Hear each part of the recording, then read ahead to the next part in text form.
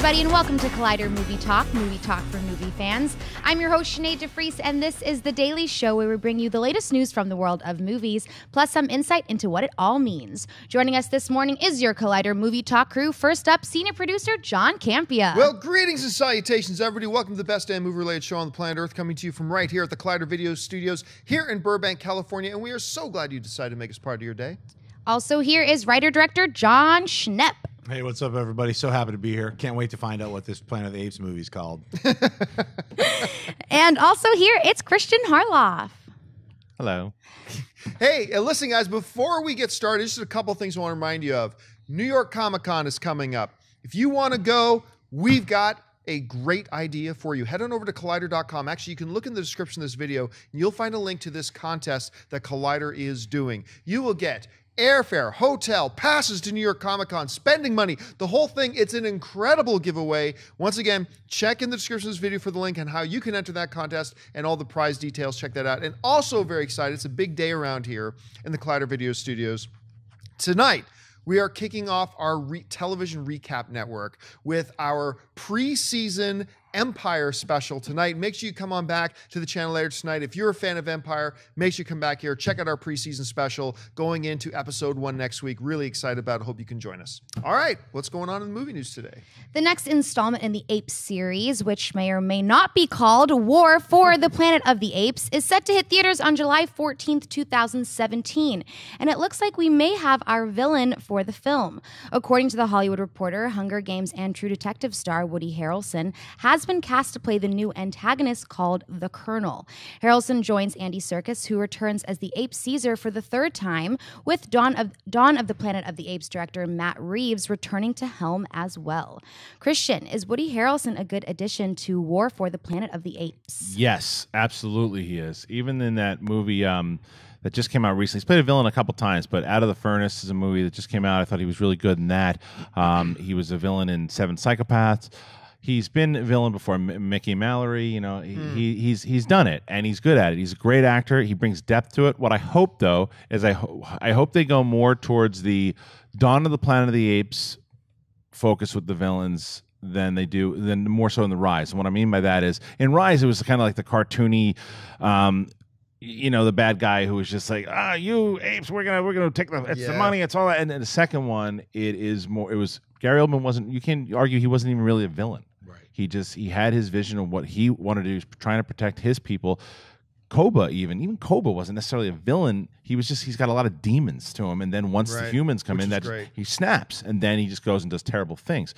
So I hope that that's kind of where the Colonel is, because they set up the Colonel is coming at the end of the last one, and it's going to go down. So Woody Harrelson is a tremendous actor, and he was great in True Detective, so it's a positive thing. There is still a perception out there of Woody Harrelson after all these years that he's still Woody from Cheers. He's still just the white man can't jump. Oh, I'm Woody. I love my marijuana. I'm Woody. You know, there's this perception of him. He is a tremendous actor. He is a tremendous talent. And how many times do people have to just be surprised by how good he was in X before we realize this dude is world class? He's a tremendous talent.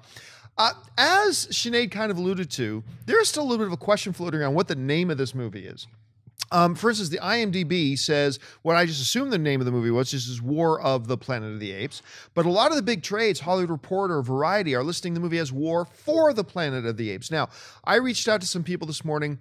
What I heard was that the studio has not finalized the name of the film.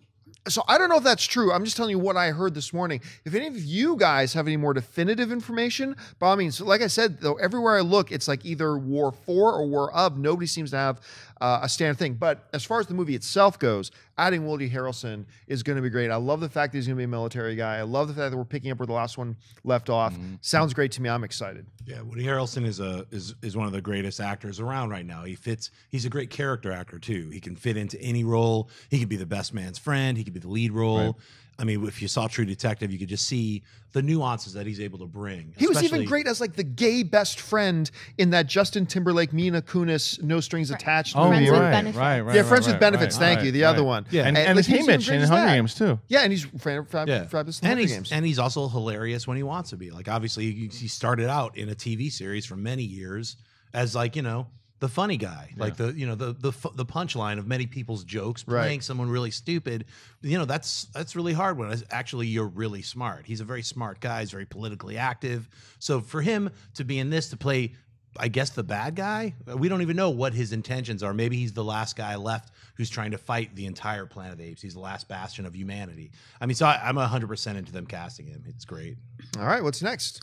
As some of you may know, actor Channing Tatum is developing a feature film biopic of Evel Knievel, the motorcycle stuntman who dazzled the world for years with his death-defying stunts and ended his career with a world record 433 broken bones. According to reports, director Darren Aronofsky is currently in talks to direct the film. Tatum and Aronofsky have reportedly been looking for a project to work on together, and Tatum even offered him the director's chair for his upcoming Gambit movie, but Aronofsky turned the project down. Schnepp, what would you think of an Evel Knievel movie directed by Darren Aronofsky? So exciting. The best news of the entire show, as far as I'm concerned. I loved Evel Knievel as a kid. Incredible stuntman, risking his life, like the Grand Canyon, if you don't remember that. Like this insane idea of him getting into a giant rocket, just launching and like failing horribly and smashing all the bones in his bodies. He was the original crazy man stuntman who put his, I had a poster of Evel Knievel. I had the little rev up action bike of Evel Knievel. He's a crazy guy, and having someone as talented as Aronofsky directing it. I mean, if Channing Tatum is going to play Evel Knievel and he's got Aronofsky to direct him, this could be one of the most amazing biopics ever. Kristian. I love the idea of Aronofsky doing an Evel Knievel movie. I mean, just the fact, I'm also a big fan of Evel Knievel, and what a smart name, Evel Knievel. I mean, it just worked so great. But the thing that I get nervous of is let's sign the contract, because Aronofsky has been attached to a lot of things in the past. And remember, he was the guy who was supposed to direct The Fighter a long time ago. And then walked. He was supposed to direct Wolverine. He's supposed to direct tons of stuff before he's walked many times. So until they start shooting, I'm not going to get super excited. The possibility of it is great. And this also goes back into the conversation we've had about Channing Tatum many times. He just keeps upping his game. And a way to up your game is by playing with the best. He changes up every director, every actor, people he's working with. He wants to work with everyone, so he learns as an actor. He's young. He's 30, 32 years old or whatever he is, and he's learning. So this would be great. And I'm like that he's the one that's going after Aronofsky. I hope that it happens because it's a good fit. Yeah, first of all, I'm fascinated by the notion of Darren Aronofsky directing the Gambit film. Yeah. I mean, but I remember going back when it was first announced that he was attached to direct that, not the X-Men Origins Wolverine film, but the Wolverine movie. When he was attached to that, we all lost our minds. It's like, are you kidding me? Darren Aronofsky is going to do that? That's insane. Then he walked. He's going to The Fighter. He walked. There were about 4 or 5 projects that he's attached himself to, was a part of the demental stage, and then left. Batman Year One. Right. Like the oh, yeah, that one. was one of the ones too, wasn't it? He wrote it with Miller. Right. So, I mean, you're right. It's difficult to get too excited about this until the paper is not even then until they start shooting. Till the day they start shooting. It's hard to get too excited about. But in theory, my goodness, Darren Aronofsky directing an Evel Knievel biopic. Yeah, sign me up. Channing Tatum's 35. 35, but it's still young. Yeah, it's still a young dude getting better and better and better as he goes. But this would be fantastic. If this can actually come about, this would be fantastic. All right, so, folks, we've reached that part of the show now for buy or sell. Here's how this works. In front of her, Sinead's got a few other items in the world of movie news. She's going to run them down. And those of us at the table are simply going to say whether we buy it or sell. So, Sinead, what do we got? The first trailer for the upcoming The Divergent Series, Allegiant, has hit the web. After the earth-shattering revelations of Insurgent, Triss, played by Woodley, must escape with 4 beyond the wall that encircles Chicago to finally discover the shocking truth of what lies behind it. John, do you buy or sell this first trailer for The Divergent Series, Allegiant? Well, this is obviously them creating a shared cinematic universe between them and Maze Runner, The Scorch Trials. Because they're clearly on that wall looking at it's the Scorch. Little finger's going to come up any second now. Look, whether or not you think the movie's going to be good or bad, when a new trailer comes out, you try to give your honest answer. There's a lot of movies coming out that I think are going to be awesome, but the trailers come out and say, hey, I think the trailer's bad, but the movie's going to be awesome. But no, this is a bad trailer. It's a bad trailer. Half of the trailer is just a reflection on things that happened in the movies before. Guess what, folks? The people who are interested in this movie have already seen those movies. You don't have to remind them. A little shot here and there of something from a previous movie is fine, but they literally take like half the trailer doing that. They break into some action sequences. None of it did anything for me. So forget the fact that you may love or may not like the this series of films right now. I watched a trailer, did nothing to make me go, maybe I should check this out. Didn't do it for me. Christian, what about you? I sell it. I have no idea what the hell is going on in this movie. I look at it and it's like all these movies seem to kind of blend together now. And you mentioned Maze Runner. They all seem to be the same thing, minus the Hunger Games and Harry Potter, movies like that. They told stories that were so different and unique, and the characters are developed. I watched this. I don't know. I'm not even joking. I don't even remember. I just watched the trailer 20 minutes ago. I don't know what it's about. Like you said, because I heard Sinead say they're going to Chicago and they're going to find out what's happening. Okay. When I look at her, I'm glad that her hair's coming back. Does that count? And I think that Theo James he was right. He's fine. He's good. He plays when he plays serious, and he's doing a lot of that. And then it looks like he's shooting a water gun when he's shooting that one gun. He's like, I don't know what he's doing, but I don't care about this movie. Yeah, I'm going to sell it to a bunch of Frisbees. The last shot, I just remember a bunch of Frisbees hanging over him. You're right. They spent over 2/3 of that trailer. I was like, am I watching the right trailer halfway through the trailer? Because all they were showing I've seen all this before. Yeah, he had to tell me. No, they're showing the same thing. New footage will come. You're just watching Detergent right now. It's like, all right, after they're done with Detergent, now we're in the rinse cycle. When does it end? Yeah, I'm not interested. When's wipe happen? Yeah, I saw the Detergent movie and I passed out, I think, 3 times. I had the neck snap. I was like, oh, it's still on, sweating. It's one of those like movies that it just doesn't end, and it's the first 30 minutes. So not for me, Sell. All right, what's next? It looks like Charlie's Angels are heading to the big screen once again. No, not with Cameron Diaz, Drew Barrymore, and Lucy Liu again, but rather a reboot. According to a report in The Wrap, Sony Pictures is developing a new Charlie's Angels, and it's targeting Elizabeth Banks to direct the project. Banks recently made her directorial debut with Pitch Perfect 2, which made over $285 million worldwide, more than doubling the box office of the first film. Christian, do you buy or sell a Charlie's Angels reboot with Elizabeth Banks directing?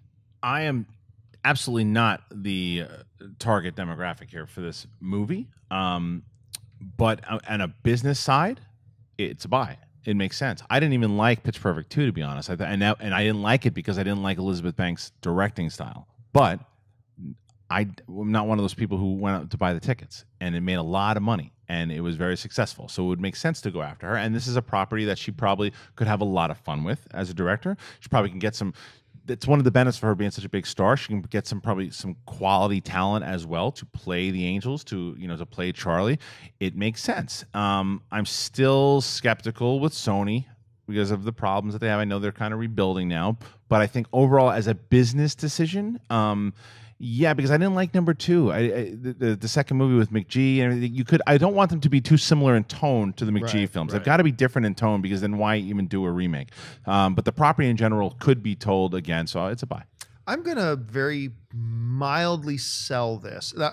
In case you don't know, I am just a little bit in love with Elizabeth Banks. This woman is the whole package. She's charming, intelligent. She's sharp, she's witty, she's uber talented. I'm a big fan of hers.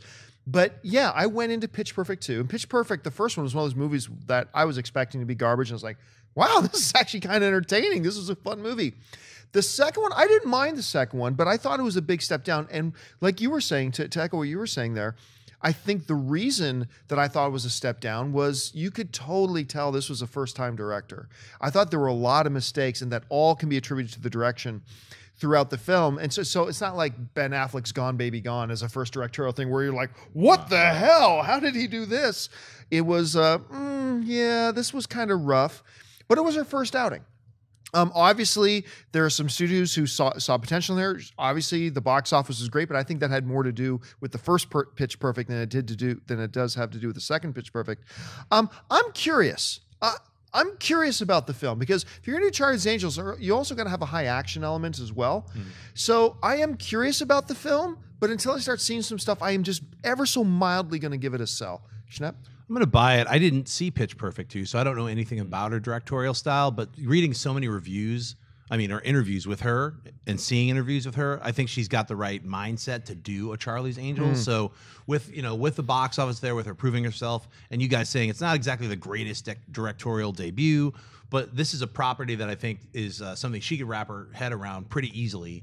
And I don't think she's going to follow in the steps of McG and make it like that super, super action, corny kind of comedy action. I'm sure there'll be comedy action in it, but it'll be a little different. So I'll buy it for right now. You know what would be great? Would be a coup d'etat if she could get Bill Murray to come back as Bosley. It's a reboot, total reboot, but still have Bill Murray as Bosley. Wow. That would make it something to buzz about. All right, what's next? We're now just 2 months away from the release of the final film in the Hunger Games series when The Hunger Games Mockingjay Part 2 hits theaters. Today, a new trailer for the film hit the web. Realizing the stakes are no longer just for survival, Katniss Everdeen teams up with her closest friends, including Peeta, Gale, and Finnick, for the ultimate mission. Together, they leave District 13 to liberate the citizens of war-torn Panem and assassinate President Snow, who's obsessed with destroying Katniss. What lies ahead are moral traps, dangerous enemies, and moral choices that will ultimately determine the future of millions. Schnepp, do you buy or sell this trailer for The Hunger Games Mockingjay Part 2? I buy this trailer 100%. I loved it. I thought it was epic. It was emotional. They showed a lot of clips, new clips, old clips, mixed together clips that really just built the entire series all the way up to what we're going to see, which is this very last episode. So to me, it's 100% buy. I really liked it. I have surprisingly really enjoyed The Hunger Games. I know a lot of people were a little poo-pooey on the last one. I even really enjoyed the last one. I sell this trailer for part of the reasons that I sold the first one. Half the trailer is shots from other movies. And unless you have absolutely no cognitive skills whatsoever, this trailer kind of puts a massive spoiler on a big silver platter for you going into the final film as well. I like the last trailer better, to be honest. And it's like, this almost felt like it was the very first teaser for this movie, doing the flashbacks and whatnot. But this is like the third promotional video that's come out, for third or fourth promotional video. Right. If you count the military propaganda one too. It's like, I expected more from this. Dying for the movie. Can't wait for the movie. It's going to be great. I think they're going to finish off really strong. But I thought this trailer was a misstep. So for me, it's a sell. See, I buy the trailer because of those reasons. We know that this movie is going to do well. We know that the fans of the other three movies are going to go see the movie. I don't need them to give me a big, full trailer that giving away so many story points. I mean, I didn't get a chance to talk about it yesterday, but Creed, I can't wait to see Creed. I thought they gave away too much in that trailer. I thought they've given away too much in so many of these trailers here, that this little promotional thing, and I think the difference between this trailer and the Insurgent Divergent Wipe trailer is that if you have the beginning, it's almost just like previously on Divergent. That didn't seem like that for me. That to me, this one seemed like it was part of the promotional video of what it was leading up to emotionally. It had a point. I understood that it all is about Katniss and her family and accepting the role of who she is. There was a point to the narrative in this one as opposed to that other thing that we saw. So I did like it, although the first 15 seconds I turned to Sinead, I said, this looks like a David Bowie video. Like she's standing at the side and the music. But you know what? It's funny you say that, because I mean, the reason I sold the first trailer and the reason I bought this trailer, you're right, they're almost very identical. They're showing clips from the other episodes of the previous movies, and they're intercutting them, but I felt like the Hunger Games one did it great. Yeah, did it cinematically because it played into the narrative. Yeah, and it played into what the story that they're telling you. They also made it epic. By doing those cross dissolves, it was just cinematic. Well, and I can tell you clip reel, right? Because I can tell you why and what the reason was behind that. As where I still can't tell you what the reason was, but besides saying this is what happened in the other movies. See, I agree with what a lot of you guys are saying, but just for me personally, it comes down to, I thought these are two bad trailers. This one is just a better put together bad trailer. That's yeah, all right. But so I kind of agree. All right, folks, we've reached that part of the show now. It is Wednesday, which means it is time for Rewind, where I kind of affectionately call this the Feeling Old segment. We look back and we see what films opened 10 years ago this week and what films opened 20 years ago this week. So let's start feeling old together. First of all, celebrating its 10-year anniversary, we've got the films Lord of War, Just Like Heaven, and the horror film Cry Wolf. And the films turning 20 years old, really feeling old this week, is Hackers, the Angelina Jolie film Hackers, is 20 years old. Clockers and Angus. So Schnepp, let's talk to you. The films that turn 10, the films that turn 20, which are the ones that stand out to you? I remember not liking Hackers when I first saw it, and now there's like this big Hackers renaissance. Like, man, let's watch Hackers. It's just because I think it's 20 years old and it's got Angelina Jolie and a bunch of other actors that have become Matthew famous. Hilliard's in that movie too. I kind of half want to see it again, like that's it, but then the other part of me remembers not liking it. So I'm kind of on the fence about that. But I recently saw Lord of War for the first time this year because everyone had always been telling me it's a great movie and this and that. And honestly, aside from the opening sequence with the bullet, that whole opening sequence, right, which I thought was fantastic, it was like they just felt kind of forced and played out, and I didn't like the voiceover narration. There was a lot of things that I think it was because it was hyped so much. Like, this is an incredible Cage film. I was like, all right, bring it. Then I didn't bring it for me. So those are the movies that stand out to me. Yeah, the one that really stands out to me, Hackers stands out, obviously. That was kind of a pivotal kind of movie in a lot of different ways for a lot of different people. But for me, it is Lord of War. I don't know that we've ever talked about Lord of War, but I'm one of those guys. I loved Lord of War. And it was right about that time that people started wondering, does Nick Cage still have it? We don't know if he still has it. And then I saw Lord of War. I'm like, Nick Cage still has it. And a lot of people forget Jared Leto was in that movie too, right before he kind of started taking his absence from Hollywood. I thought that was a movie with a great narrative. Thought the performances were great. Warlord, you mean Warlord? No, Lord of War. I just thought it was a terrifically put together story, wonderfully acted, beautifully directed. I was really impressed with the movie myself. So out of all these films, that's the one that stands out to me. What about you, Kristian? I have to see Lord of War. It's the same thing with Schnepp. I've been hearing so long how many people really enjoy the movie and think it's underrated, so I want to check it out. I wonder what side of the fence I'll be on when I see it. For me, Hackers is the one I remember seeing because I was obsessed with Angelina Jolie. I mean, it's still for a long time she was the sexiest woman on the planet. That movie's 20 years old. And she had that thing to where 20 years ago she's just electric on screen back then. Anyway, so that was one, and it was because the Hackers and Generation and the internet was so new and all that stuff. The way that they were doing with the hacking, but. Angus, no one mentions the Shermanator in the poster of the Angus. Look at Shermanator with the underwear on his head or whatever he's doing. The girl from the Jurassic Park. Those are the ones I remember seeing Angus as a kid and going, "Okay, that's fun." I'm also spacing out Hackers. The other lead actor, Angelina Jolie, was married to him. Ex-husband. Yeah. What is his name? Johnny Lee Miller. Yeah, it's Sherlock. In Sherlock. Yeah, so big thing. But hey, guys, let us know what you think. Which of these films that are celebrating anniversaries this week? Lord of War, Just Like Heaven, Cry Wolf, and a little mention about Just Like Heaven. Didn't Napoleon Dynamite actor? What's his name again? John Heder. He was in that movie, I believe, and that was the in Just Like Heaven, where Yeah. Reese Witherspoon. Yeah. Is, right. Yeah, Mark Ruffalo moves in this new apartment, and there's a ghost of a girl who used to live there, and that's Right. Reese Oh, Witherspoon. God. And that was the movie with John Heder, and that was the one to me that went like. Because a lot of people were wondering, is John Heder going to be a one-hit wonder with Napoleon Dynamite, or can he be a president? That was the movie to me that went. One-hit wonder. Absolute one-hit wonder. We're not going to see him around a lot. But let us know which movies stand out to you. Those ones, Hackers, Clockers, Angus. Jump in the comments section and tell us your thought. If you got fond memories of any of those movies. All right, folks, we're moving on to that part of the show now for Mailbag. Look, if you've got a topic or a question you'd like us to address on the show, just email us anytime at collidervideo@gmail.com. Send your questions on in, and maybe you'll see it pop up on the show here. Maybe you'll see it pop up on our Mailbag shows on Saturday and Sunday. But for now, let's see what's in there. Sinead, what do we got? Deshaun writes, "Hello, guys. Love the show. With the Gambit movie releasing next year, am I the only one still very, very concerned about the casting of Channing Tatum? I love the guy. I think he's hilarious and an okay actor, but I can't picture him as Gambit at all. I think that this, by far, will be his toughest role, and I don't know if he'll be able to deliver. What do you guys think?" Look, I've said this many times.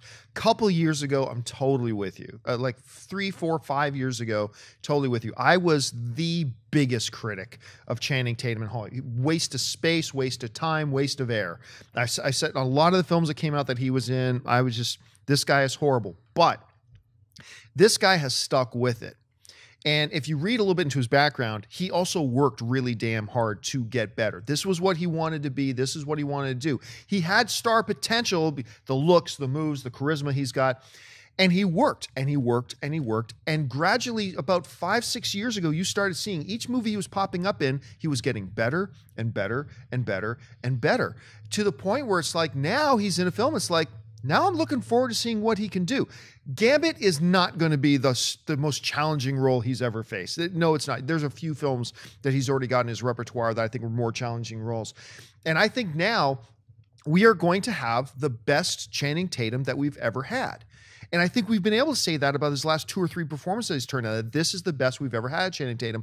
And I see nothing to suggest that that trajectory that he's been on is going to change. I believe that whether it's in Evel Knievel or whether it's going to be in Gambit, I think we are going to get the best Channing Tatum we've ever got. The very fact that a director like Darren Aronofsky wants to find a project to work with this guy on should suggest to you that there are people who know what they're talking about that look at him and think, yeah, this guy has it. You know, he's turning 35. He's no longer just a young kid. He's definitely a young man, but I mean, he's now coming into himself. I honestly think he may not have been my first choice, but the more that time passes for me personally, the more excited I'm getting about him playing the role.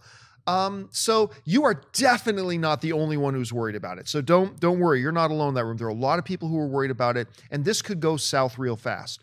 But I got to say, for me personally, I'm actually starting to get some enthusiasm about this, and I'm looking forward to what he does. Schnepp, what do you think? Yeah, me too. I mean, you go from 21 Jump Street to Foxcatcher, and you see the the so run good in Foxcatcher, what he's able to bring to a role, to different roles, being either just funny and goofy or dead serious, like in a taut thriller. So, I mean, him playing Gambit now after seeing those movies, I buy him as Gambit. I think, 100% I'm in for him to play this role. Even when they said he's not going to play it and there was like all these issues, I mean, to me, I'm more concerned about them spending $150 million.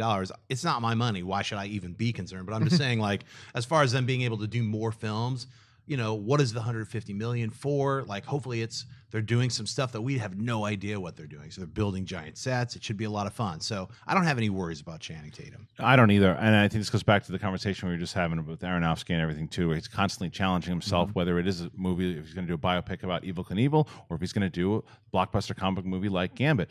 We know that he's a movie star. Now he's transitioning and being an actor as well too, because a great way to put it. There is a difference. And he's got that movie star quality. We know that about him. And he's one of those few guys that can sell tickets, too. And I like to see him getting away from the Magic Mike stuff, because in the Magic Mike movies, he's just playing himself. He really is. He's just doing himself. We know that he can do that stuff. He gets away. He does movies like Gambit, and then he does a movie like Foxcatcher, like you said, Schnepp. And he was great in that movie, because it goes back to your point, John, with the commitment, what this guy does. Yeah. He was in it. He got the cauliflower ears. He did all of it. I mean, he was in it. And I believe that he'll do the same with this, because he knows right now also. He's also a really shrewd businessman. Mm-hmm. He understands that right now, the comic book genre, it's the genre. And how much people love X-Men, how much people love this character. Mm-hmm. He's not just going to go in. He doesn't phone it in. We were talking about Tom Cruise the other day as a guy who doesn't phone it in. Channing Tatum doesn't phone it in. For better or for worse, exactly. He never phones it in. Even if you don't like his performance in certain things, and I haven't too. I was very critical of him. I used to call him Chatting Chat because I refused to get his name right. But he has now come to the point where I will get his name right because he deserves it. And I think he's gonna surprise a lot of people in this one. The movie that made me go, okay, this guy can be a dramatic actor, was even before Foxcatcher. It was that little film he did in 2013 called Side Effects with Rooney Mara, Jude Law, Soderbergh. Catherine Zeta-Jones, and Soderbergh was directing him in that. And that was the movie for me that went, because I already started to be turned on to him a little bit in his comedy at that point. But when I saw him in Side Effects, a movie that I did not love, but when I saw him in Side Effects, I'm like, yeah, he can do this. And then we see him in Foxcatcher, and his comedy kept getting bigger. Movie also showed his comedy chops before 22 Jump Street was that dopey Ron Howard movie with Vince Vaughn and Kevin James. Where they're the best friends in the car industry. Yeah, the affair, not the affair, but it was Winona Ryder's The Dilemma. The Dilemma. That was when he played like the boyfriend. Yeah, I remember that was the first film for me in general that made me go, Channing Tatum can be good if he's in the right role. The movie was terrible, but he was good in it. Yeah. I loved his cameo in This Is the End, too. Oh my yeah. goodness. He knows he gets comedy. Understand? You can tell at each comedy he does, he learns. Because comedy is timing. It's all it is. And he has gotten the beats. He's learning the beats. The stuff he does in 22 Jump Street, that drug scene when he's with the tongue and all that stuff, man. He's got it. Yeah. He's up and coming. Like I said, could go south real fast, but the more time passes, the better I feel about his casting as Gambit. So let's see where that goes. All right, last question of the day. Zachary writes, "Hey guys, love the show. I just recently saw the Creed trailer and I was very interested by it. Do you think that with Stallone taking back his role as Rocky in this movie that we can maybe get another Rocky movie? Thanks a lot." I really can't tell you how pleasantly and beautifully surprised I was by the last Rocky film. That was just a true comeback for Stallone, for the character. That was a movie that could have been so ridiculously silly. A 60-plus-year-old man coming out to fight the heavyweight champion of the world, and yet they made it beautiful and believable, and it wasn't like a Rocky IV, which I adore, a Rocky IV or III, just like going out slugging. It was a human, emotional, beautiful story that ended perfectly. And what I've loved about this, especially the new Creed trailer, is that that's the Rocky we see now. It's the same Rocky now and further on in the progression of his life and where he is now. But I would say this, if anything to me, Rocky's presence in this Creed movie just reinforces the notion that we are done seeing Rocky movies. I think if anything, him now moving himself into the supporting role, basically playing Mickey now, that this kind of puts the final stamp on it that the Rocky story is done. His story will now be a part of Adonis's story, but as far as the Rocky story, I think Stallone is telling us that story's now done. He's transitioning from the character to a character, and it looks beautiful. So me personally, no, I don't think. I think the last Rocky movie put a final exclamation point on it absolutely perfectly. And his appearance now in this one, I think, just reemphasizes that. Schnepp? I agree. I think the last Rocky was great, and it was the last Rocky. You shouldn't do another Rocky. In fact, this is the Rocky epitaph called Creed. Yeah.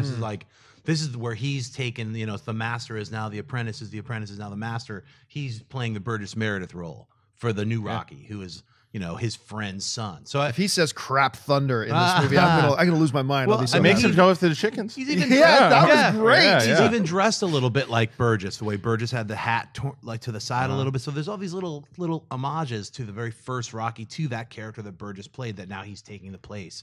So I definitely don't see any more Rocky films called Rocky with Sylvester Stallone, but Sylvester Stallone is playing Rocky in this movie. This is basically what you're asking for, only it's just not called Rocky. Remember, Stallone is very aware of where the character has gone, where he is going. And the other thing is that Stallone he wasn't going to do, Rocky wasn't coming back. That was it. Ryan Coogler came up with this idea. The director came up with this idea and pitched it to Stallone. And then Stallone was on board for it. And it's going to be, I hope, a trilogy of movies. And like you guys said, he will be Mickey. And he's also the same age that Burgess Meredith was, roughly around the same age, the first time he ever played Mickey because Stallone's close to 70 years old or whatever it is too. So it makes sense. I want to see her. And from the trailer that gave away a little too much, I hope Rocky makes it out of this movie. I think he's going to. I think because of the fact that they already showed it to you in the trailer. Well, he goes, if I fight, you fight. I hope. And it looks like he's at the match at the end. So I'm hoping. But I love the idea and Michael B. Jordan is a great person to take over the mantle. I want to see him eventually get into those Creedisms. I want to see him start talking some smack. I want to see him doing the rhyming. I want to see eventually. Not we don't need it in this movie, but eventually he starts. He's got to accept that he's Creed's son, and it looks like he's doing that gradually in this movie. But Rocky's going to help him get there. So I love where this story is going. I love the trailers that I've seen so much. Albeit maybe just a little bit too much of the story in the last one, but we're in good shape. You know what I don't think you're going to see in this movie because of the fact that the robot. I know we will not see the robot. I don't think you're going to see Rocky wearing any tank tops or shirtless or anything because I think if they did, because I saw a recent picture of him from a month ago working out still. F me. Yeah. I mean, that dude, I don't know what kind of magical horse steroids this guy is on, but market that crap because he looks incredible. And then you see him in that trailer, even when he's still just doing the speed bag, that dude is smooth and fluid and fast. And I think to keep the emphasis on Adonis, I think they're going to avoid shots in Rocky of Rocky without a shirt on to go like, holy crap, this guy could still fight. Well, Adonis also is not a heavyweight. He's a middleweight. Right, he's a middleweight. Yeah. And might as well mention, Michael B. Jordan physically Looks has great. put himself. A lot of people are talking about Jake Gyllenhaal for Southpaw right. and how great he made himself. He absolutely, but Michael B. Jordan, he has really put himself in shape. The for thing this. that excited me the most about this, not only the fact that we got to continue inside the Rocky universe, but it was the fact that Coogler and Michael B. Jordan were teaming up again. Like, I Yes, love absolutely. Fruitvale Station, very tough movie to watch again, but those guys, collaboration. This is an actor and a director. I'm hoping it almost becomes like a Scorsese, DiCaprio / De Niro type thing with these two eventually as Coogler. Well, if Creed works the way we hope it works, you can bet we're going to see more collaboration between those two. True. All right, folks, that'll do it for this installment of Collider Movie Talk. Thank you so much for joining us. Listen, don't forget, lots of great films playing over at our friends at AMC Theatres. Head on over to www.amctheatres.com for all of your theater, showtime, and of course, your movie ticket information. Once again, make sure you come back and join us tonight for a couple things. We got Jedi Council on a special Wednesday edition. It's normally Thursdays, but it's going to be on Wednesday this week, so make sure you come back for that. And our very first Empire recap show. Empire starts up again next week, but we're doing a special preseason show tonight. Make sure you come and join us for that. And most importantly, subscribe to this YouTube channel. I want to thank the guys sitting at the table with me. First of all, sitting over here, the host of Collider Heroes, which you can find online right now, yesterday's episode, Mr. Jon Schnepp. Schnepp, where can people find you online? So this Empire thing, is that the Empire Strikes Back? Because I'm really excited about it. It's a show about every week. Jedi Council will flow into it kind of all feels like Empire it's a talk. natural right into the Empire. What's going on, guys? You can find me on Twitter, Instagram at Jon Schnepp, and TDOSLWH.com. What's going on? Like I said, you could always find my film, The Death Superman Lives, What Happened, by going to www.TDOSLWH.com. And I'll be in Portland this weekend. You can see me and Holly. We're going to be at the Rose City Convention. So if you're in Portland, Oregon, come by and say hi. And of course, sitting here on my right, the host of the aforementioned Jedi Council, Mr. Kristian Harloff. Kristian, where can people find you? Well, you can find me on COLLID. You can find me, like John said, today is going to be on Collider Jedi Council special episode today. It's going to be myself, John, Mark Ellis, and Jon Schnepp. It's a big council today. Make sure that you guys check that out and hashtag Collider Jedi Council. Get your questions on the air, hopefully. And follow me, please, at Twitter and Instagram at Kristian Harloff. And of course, our lovely host today, Miss Sinead DeFries. Sinead, where can people find you? I'm online on Twitter and Instagram at Sinead DeFries and at thatsosinead.com. And you guys can find my new novel called The Pride coming out here in a couple of months. Head on over to Kickstarter.com and just search for The Pride, and you will find how you can back the book as well as reserve your advance copy. Other than that, you can follow me on Twitter and on Facebook simply at Jon Campea. Thanks a lot for joining us, guys. My name is Jon Campea for Collider Video, and until next time, bye-bye.